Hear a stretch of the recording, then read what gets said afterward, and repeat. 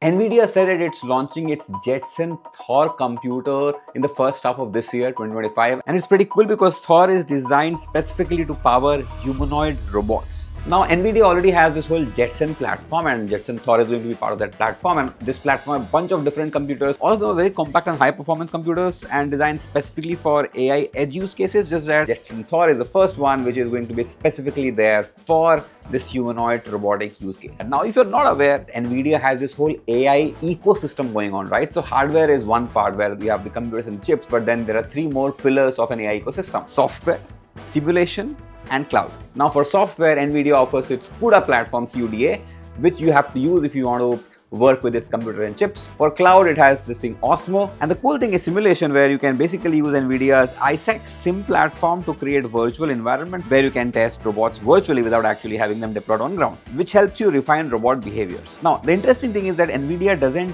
plan to make its own robots. It's going to act like an operating system.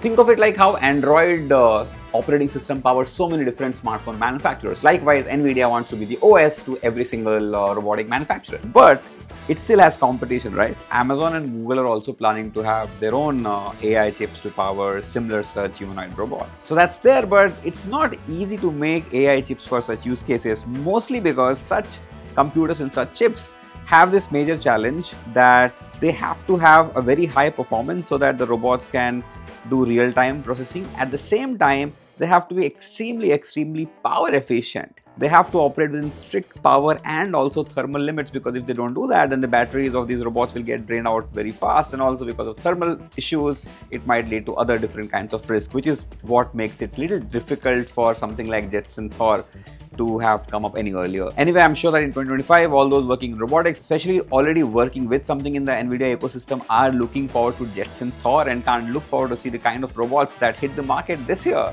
My name is Amrit. I'm on a mission to help the world and businesses communicate better. Especially if you're a B2B business and think B2B is boring, you can hire me to help you bring brand clarity, solve all your communication problems. I can also, of course, fix the website, copy and design, and make high quality, awesome videos for you.